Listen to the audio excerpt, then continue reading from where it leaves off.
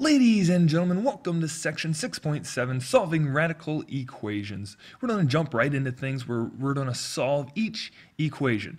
Now, ladies and gentlemen, our goal right now is to get this square root by itself. See how the square root is attached to this minus 1?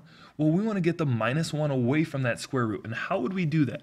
Well, we're going to add 1 to both sides of the equation to get rid of that. So now we'll have the square root of y minus 2 equals 6.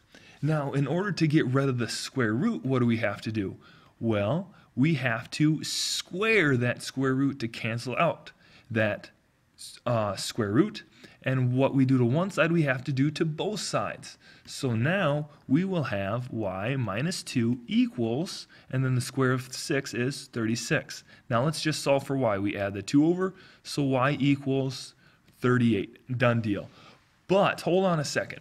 When we square stuff and when we square a square root, we have to make sure that we check our answers because sometimes we'll get some weird answers here. So let's go ahead and check our answer. So I'm going to plug this 38 back in for all my y. So there's only one y here.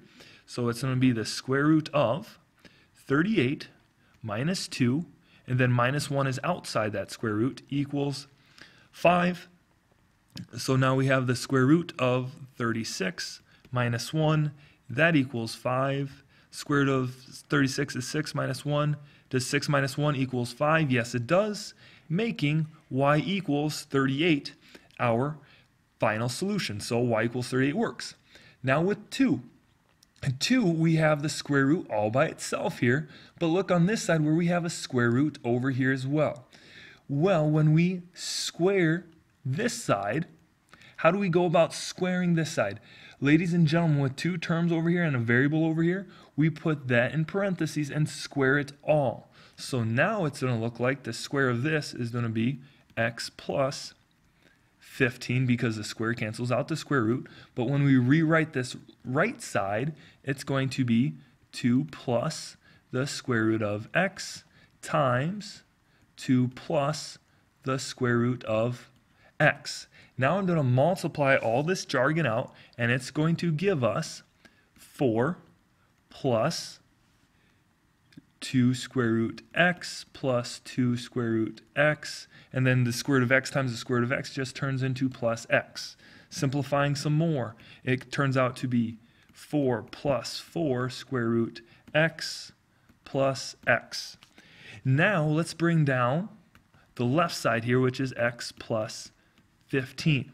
Now let's solve for x, and all I'm going to do is subtract the 4 here. I'm going to subtract the 4 from both sides, and I'm going to subtract this x over. So what happens though is that this cancels out, this turns into 11, this cancels out, this cancels out. So I'm left with 4 square root x.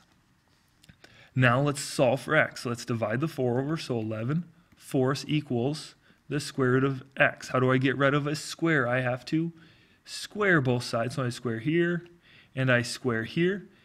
Ladies and gentlemen, be very careful though, because when we square 11 fourths, it's going to be 121 over 16, and that's going to equal x.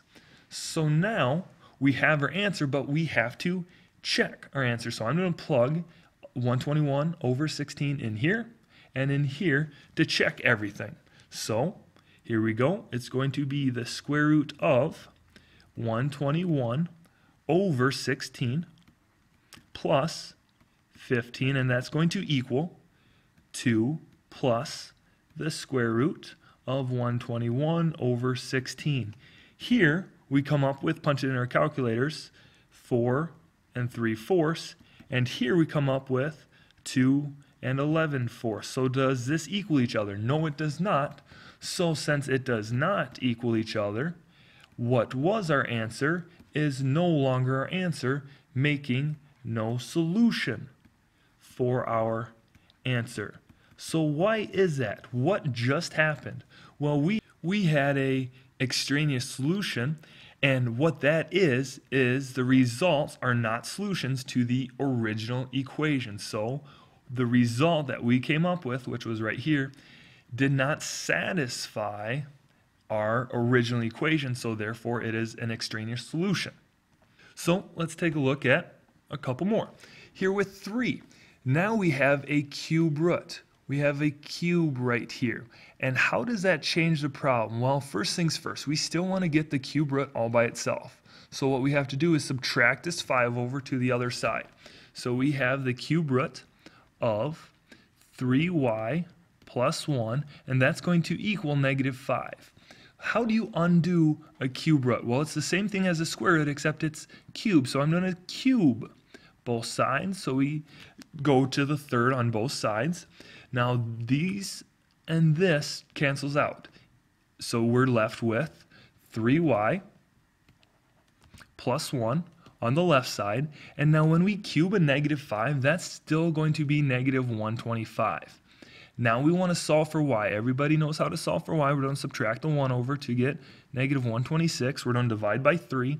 So y equals a negative 42. Now we have to still check our answer. So we're going to plug in negative 42 in for our y. So we have the cube root of 3 times negative 42 plus 1 plus 5 equals 0. We keep going with this. The cube root of negative 126 plus 1 plus 5 equals 0. Now we come up with the cube root of negative 125 plus 5. Now, just because it's a negative underneath the cube root, that is fine. We can have a negative underneath a cube root. We can have a negative underneath a square root, so then cube root of negative 125 turns into just a negative 5 plus 5. And so does negative 5 plus 5 equal 0? You bet it does. So since it equals 0, y equals negative 42 is a solution. And finally, with number 4, now we have the 6th root of this right here. But notice how that 7 is attached through multiplication.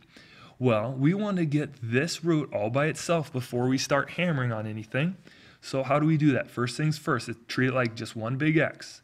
First, we add the 4 over. So it's going to be 7 times the 6th root of 5m plus 4. We're adding the 4 over, so it equals 14. Now we divide by 7 because it's attached through multiplication. So it's the 6th root of 5m plus 4. That equals 2 because we divided by 7. Now, since of that 6th root, what do you think we have to take this, what power do we have to take this to? To the 6th power. So I'm going to take the 6th on both sides. On the left side, I'm going to have 5m plus 4, and 2 to the 6th is going to be 64. Solve for m, subtract the 4 over. So 5m equals 60. Divide by 5, m equals 12. So now I have 12 for an answer. But does that answer work? What do we have to do? We have to plug it back in for m. So I'm going to plug it back in right there. Let's go. Here we go. 7 times the 6th root of 5 times 12 plus 4 minus 4 equals 10. Simplifying, we have 7 times the 6th root of, and this all turns into 64 minus 4 equals 10. The 6th root of 64 is 2, so it's 7 times 2 minus 4 equals 10. Well, it's 14 minus 4. Does 14 minus 4 equal 10? You guessed it. Yes, it does. 10 equals 10, so that works. So what is our answer? M equals 12 is our answer. And that does it for 6.7, solving radical equations. Good day.